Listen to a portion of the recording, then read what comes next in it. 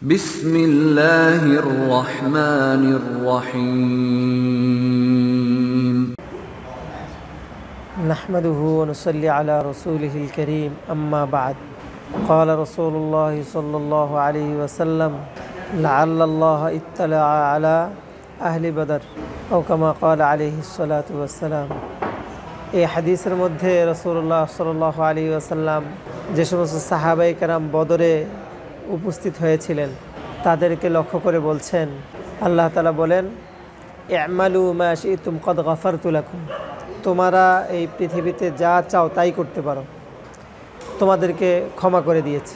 অন্য এক রাওয়ায়াতের মধ্যে এসেছে কদ আউজাবতু লাকুমুল জান্নাহ, তোমাদের জন্য জান্নাত ওয়াজিব করে দিয়েছি। অথবা এমন বলেছেন যে তোমাদের পূর্বাপর সমস্ত গুনাহ আল্লাহ তাআলা ক্ষমা করে দেওয়া হয়েছে।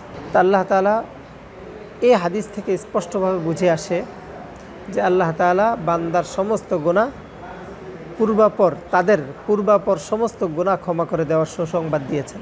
তো আল্লাহ তাআলা কিছু এমন বিষয় মানুষকে বলেন যে সমস্ত বিষয়গুলো দ্বারায় বলে মানুষের পূর্বাপর সমস্ত গুনাহ ক্ষমা করে দেন।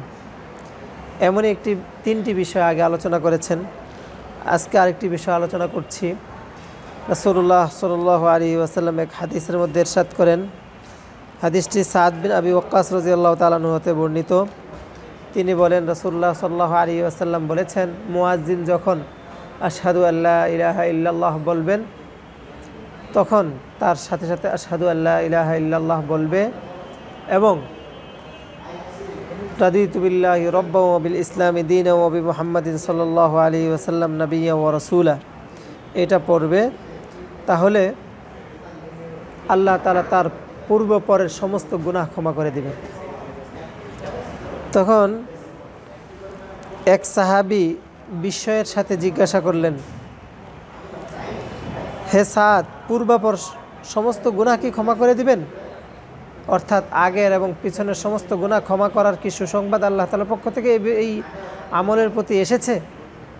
তিনি বলেন যে হ্যাঁ, আমি রাসূলুল্লাহ সাল্লাল্লাহু আলাইহি ওয়াসাল্লাম থেকে নিজ কানে এ কথা বলতে শুনেছি যে হ্যাঁ, পূর্বাপর সমস্ত গুনাহ আল্লাহ তাআলা ক্ষমা করে দেবেন। তো একটা ছোট্ট আমল যা করতে কোনো কষ্টই নেই, আজানের সময় একটু খেয়াল রেখে যদি এই কাজটা কেউ করে, এই আমলটা কেউ করে, তার আগের এবং পিছনের সমস্ত সগীরা গুনাহ আল্লাহ তাআলা ক্ষমা করে দিবেন।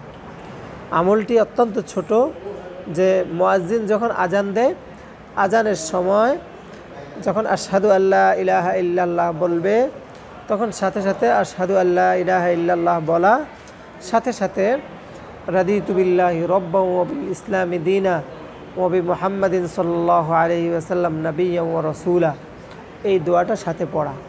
তো আমলটা অত্যন্ত ছোট, কিন্তু তার এই আমলের প্রতি আল্লাহ তাআলার পক্ষ থেকে আগাম সুসংবাদ এসেছে ক্ষমার। আল্লাহ তাআলা তাকে আগাম সুসংবাদ দিয়েছেন যে তাকে ক্ষমা করে দিবেন। যে আল্লাহ তাআলা এই ছোট্ট আমলটি করে আমাদেরকে জান্নাতের আগাম সুসংবাদ, ক্ষমার আগাম সুসংবাদ গ্রহণ করার তৌফিক দান করেন। ওয়া আখির দাওয়ানা আলহামদুলিল্লাহি রাব্বিল আলামিন।